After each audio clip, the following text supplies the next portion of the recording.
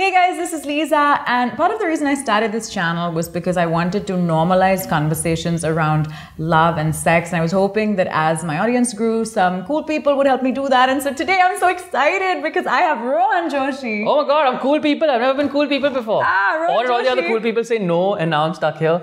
That? No, I'm kidding. Rohan Joshi with me. Okay, let's start with what you're like in love. What I'm like in love. Oh, I think what I am like and what I sort of will be like going forward in the future in love, because I'm currently single. But I think that's changed. That's exciting. Drastically. I mean, is it though? It's a combination of exciting, jaded, all of those things. But I think because I'm about 35 now, and the last time I fell in love, I was 25 years old. And I think the way you sort of love in your 20s and the way you love in your 30s is very, very different.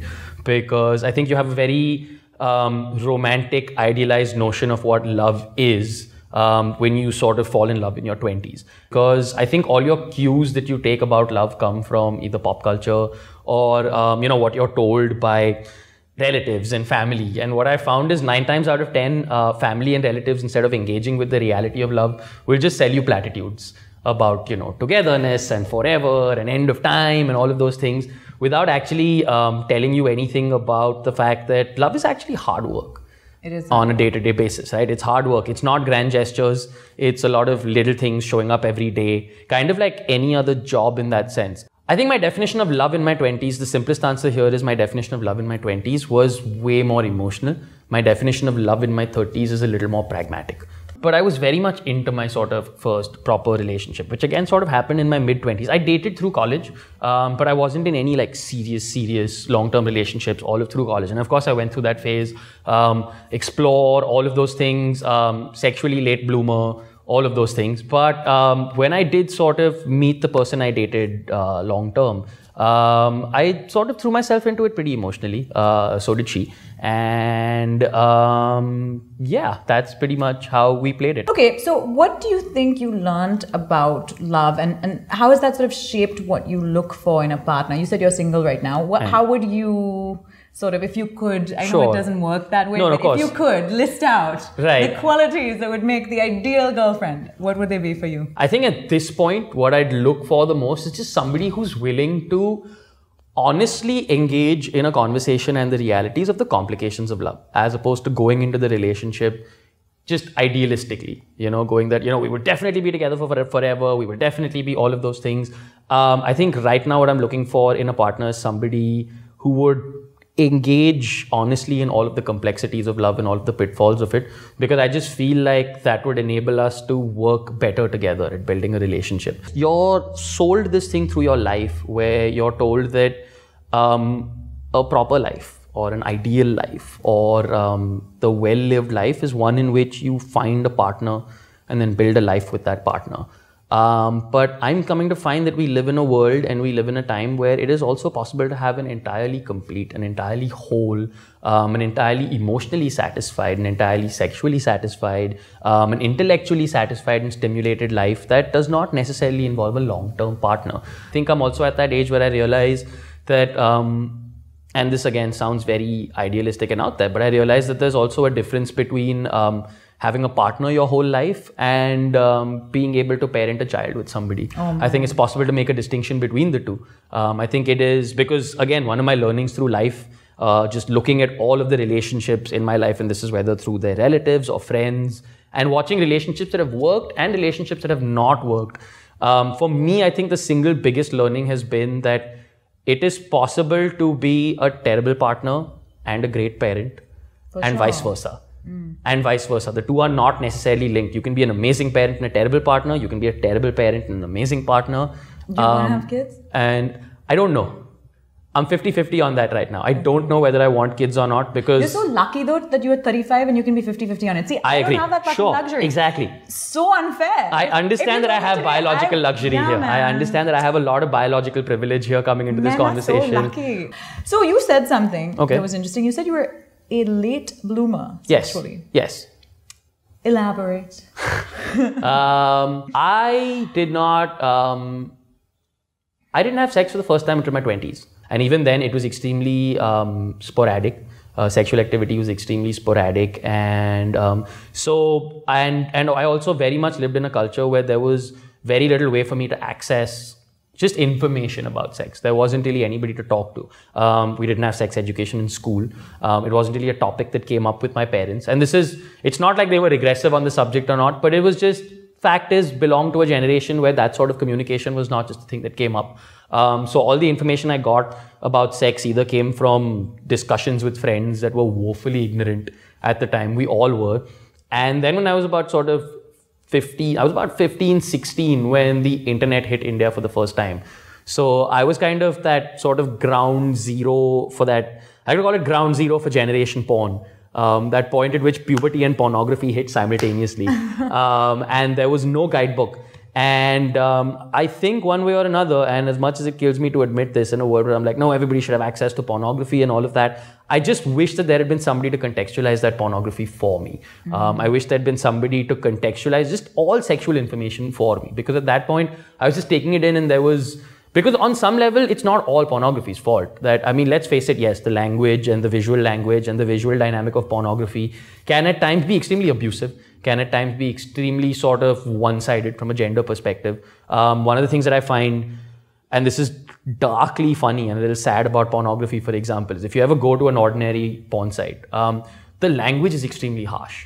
There'll never be a video titled just, like cute couple having great sex where both orgasm. It's always chick drilled, chick nailed, girl gets pounded. So the language of pornography is inherently very violent. The power dynamic there is very violent. At the same time, you are also getting an exposure only to a certain very idealistic body type. And there is nobody to contextualize that for you and go, this is not what a woman's body looks like. This is not necessarily how a woman will respond to your sexual cues. This is not necessarily how a woman will respond during sex. And that doesn't necessarily mean she's having a terrible time. This is a little theatrical. And there's nobody to contextualize any of that for you. And this is not even necessarily how a man's body will look. Exactly, right? This is not what all penises look like. No. This is a, for want of a better word, this is a 1% penis. This is a 1% penis. This is all of those things. And because there's none of that contextualization, and while I'm speaking for myself here, I'm sure this is something that happens to a lot of people.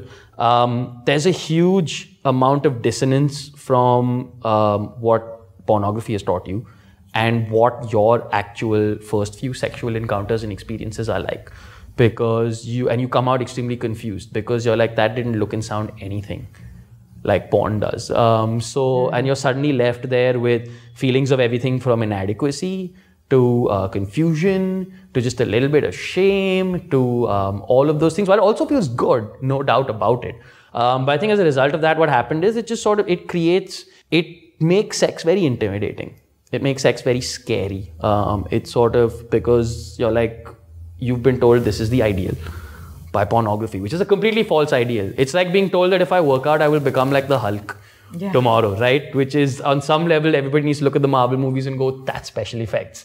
That's not what real life looks like. Interesting. What was your experience like? And again, I'm asking this because I obviously have no access to the female perspective on what sort of coming into the world of sex is like. I actually never really watched porn. I just never, I don't know, mainstream pornography created for the male gaze. And I think maybe women will, lots of women might share this reaction to it maybe more than men do. It didn't do anything for me. And so I had actually a really wonderful... That's fantastic, because that was going to be my next question. So was there less dissonance? Really romantic, actually. That's really cool. I mean, it's messy and you kind of, it doesn't really work. Sure, as a woman, I don't know, man, like it's not as easy. It doesn't just like, everything doesn't just fit, you know? Sure, fair, absolutely. It takes a while. It's not as easy as it looks in... Learn. There are so many wise words being spoken right now. It's bound to be messy, painful, kind of like awkward. But I was really happy that the person I was with was a really, really respectful and extremely affectionate and like... That's kind of fantastic.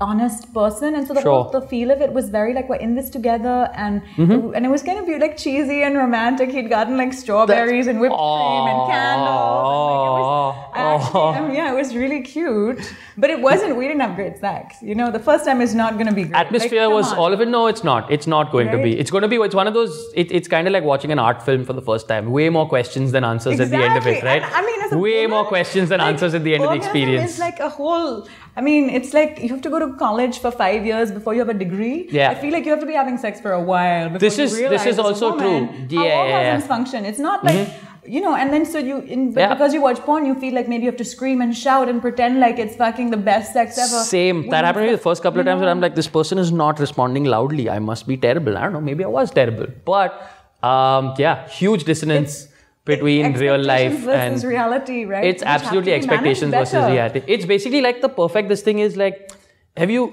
like you watch Kuch Kuch Hota Hai, alright? And you know Karan Johar movie, and you look at the school in Kuch Kuch Hota Hai, and you go, man, I wish my school was like this. But the fact is, you live in India, your school is not like that. This is a movie school, and you on some level have to recognize that this is not what real life school is going to look like. Sex is like that. You have the Karan Johar idealistic version of what you think it'll be, but in real life, it's way more Anurag Kashyap. Especially initially. Initially, way more handheld Anurag Kashyap than it is. Anurag Kashyap is brilliant as well, right? So it is, of course it is. Of course it is. Much to be, but it's just the dissonance. Appreciated. It's just the initial dissonance. And this is, of course, personal experience. All I meant to say is that even though it might not meet your expectations of what you thought it should look like, it's not bad. No, it's not bad at all. It's wonderful. It's just not what you were told it should look like. In fact, the only lament here is it would be, given that it's a confusing experience, it would just be nice if it were possible to come out and have somewhere you could turn to for context about that experience without feeling any shame about it. Exactly. If there was a parental figure or an authority figure that you could immediately go up to and be like, this happened. It was good but kind of confusing. What do I do with these feelings? Because when you don't have somebody to contextualize it for you, that feeling of inadequacy can go on for a really long time. That's right. That feeling of confusion can go on for a really long time. It can almost sort of maybe turn you off the experience, going that if this is what sex is, then I don't know that it's something that I want to do. It's a little scary and all of those things, right? So I feel like the lament here is just really for that lack of machinery to contextualize information for people. And it just comes back to that point is I think we're finally lucky that we live in a world where there's content like this and just the ability to talk to peer groups on anonymous encrypted platforms like WhatsApp.